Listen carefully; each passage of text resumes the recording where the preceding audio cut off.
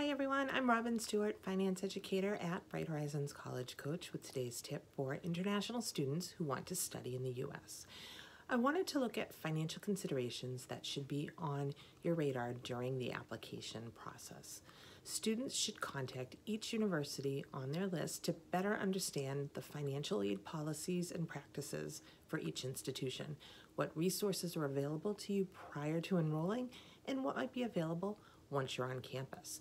There's also the cost of living to consider. For example, it's more expensive to live on the east and west coast of the U.S. than in the middle of the country.